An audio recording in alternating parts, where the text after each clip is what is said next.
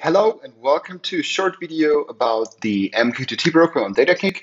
I saw that some of you had interest in bringing devices on Datacake using MQTT and not LoRa.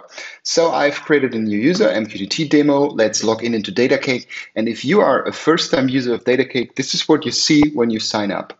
So now we are going to create a new device. And instead of selecting LoRa, we are going to the API device. So that creates the plain device that you can use for forwarding data with our API. Let's call that MQTT demo device. Start with an empty configuration. If you would have more API devices, you could copy configuration.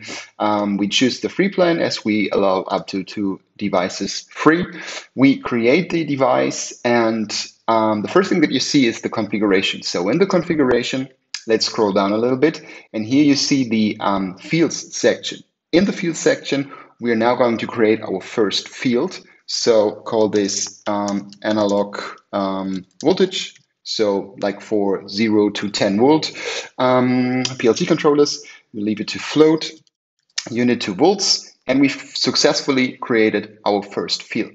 So with fields, you could, for instance, create now like a dashboard widget, which shows the current value from that field onto the dashboard. And as there's no data yet, it still shows 0. In the configuration, you can see the current value as well. So now we're going to use MQTT to forward data into Datacake.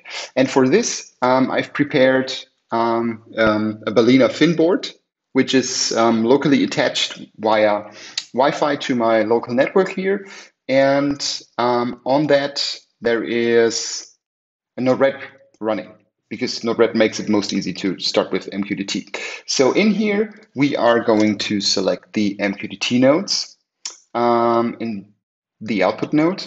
And let's go back to Datacake, because the first thing that we need to do is creating an API token. In the members section, where you can invite like members, you could also create API users. And we are now going to create an API user for our MQTT API token. And the only permissions that we need is the devices permissions and a permission for all devices in the current workspace that this token is allowed to record. We do not need to activate all the other stuff. This also keeps a separation between the stuff that you do on your workspaces, that you do with your members and stuff like that. And it keeps it, a little bit more secured. We save that. We're now going to copy that token and back to Node-RED. And in here, in the Node-RED configuration, we first of all create or configure the new MQTT node to set up to the broker. The URL, the server is mqtt-datacake.co. We are using secure TLS connection.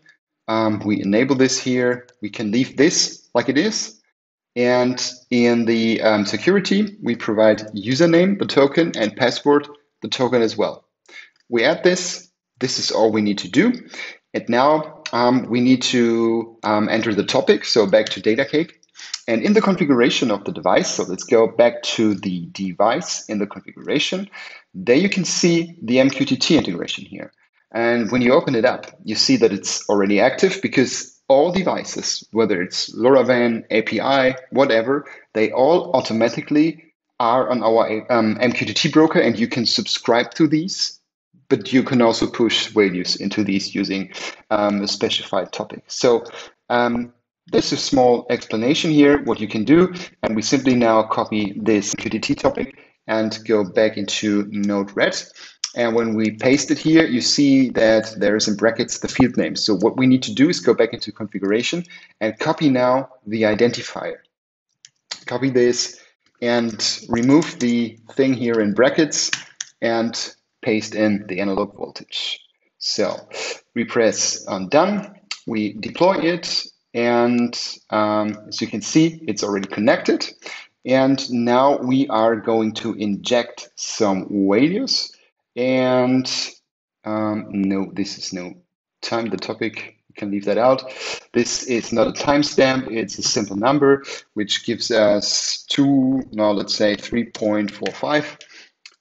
save it, deploy, inject, and when we are now going back into Datacake, we see that it's 3.45 volts.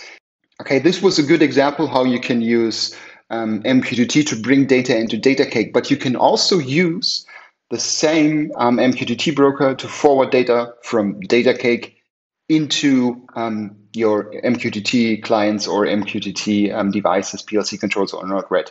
So for this, we are now going to subscribe to a topic. And back into Datacake, we are going into the configuration and create a new field, and we call this like switch state, make it Boolean, save this. So let's go back to the dashboard, and on the dashboard, we are now going to add a switch widget, select the switch state, place it somewhere, and back into the configuration, you can see in the measurement in the configuration of the MQTT section, you see that you can subscribe to radius. So we now are going to copy this as well back into Node-RED, select our broker here, and the topic is what we just copied, but we want to subscribe to the switch state. So we copy that as well, paste it, deploy that. We are going to debug it. So deploy once more. Here's the debug node. And if I'm now going back into Datacake on my dashboard, and I'm switching on the state and back to Node-RED, I can see that the data has been forwarded to Node-RED. So this is how you can use MQTT in Node-RED. This doesn't have to be Node-RED. It could be everything that you have, like that has access to MQTT, like PLC controllers, whatever. But at least a smaller thing, since we're now talking about analog voltages, PLC controllers, whatever, you might want to hook up some analog values, analog sensors, industrial sensors, like 0 to 10 volts, and you want to convert them to their actual value range.